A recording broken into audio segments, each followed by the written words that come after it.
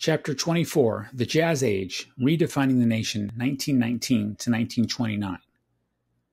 Following the hardships of the immediate post-war era, the United States embarks upon one of the most prosperous decades in history. Mass production, especially of the automobile, increased mobility and fostered new industries. Unemployment plummeted as businesses grew to meet this increased demand.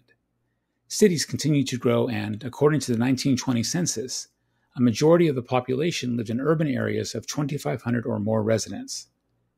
Jazz music, movies, speakeasies, and new dances dominated the urban evening scene.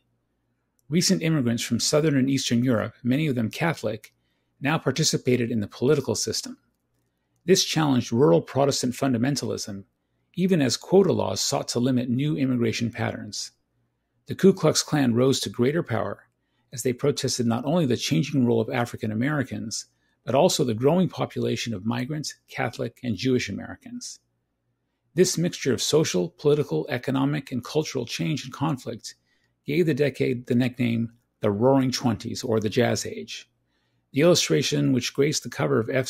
Scott Fitzgerald's Tales of the Jazz Age, embodies the popular view of the 1920s as a nonstop party, replete with dancing, music, flappers, and illegal drinking.